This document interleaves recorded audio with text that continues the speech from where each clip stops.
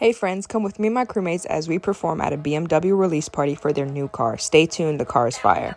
So first thing we did was we went to XL Studios. We had to clean up our routine and just make it a little bit crisp. BMW is such a huge brand, so we wanted to make sure everything was perfect for them.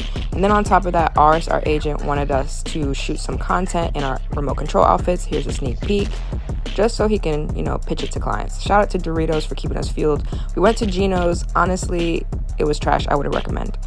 Then we got to our event venue, and the venue was so fire. It's at a place called Flourish in Atlanta. And yeah, look how dope it is. They had a lot of good food. They had like 5 bars. Everyone was just having fun, listening to music, networking, so on and so forth. And then they also had a muralist who is a popular muralist in Atlanta. And yeah, he did some work there.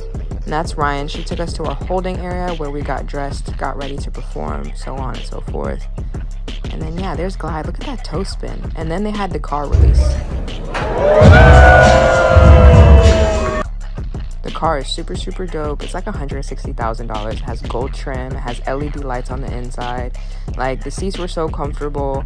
It was a beautiful car, honestly. Then we took pictures with people. There's me breaking my bones. And then we had to rehearse for...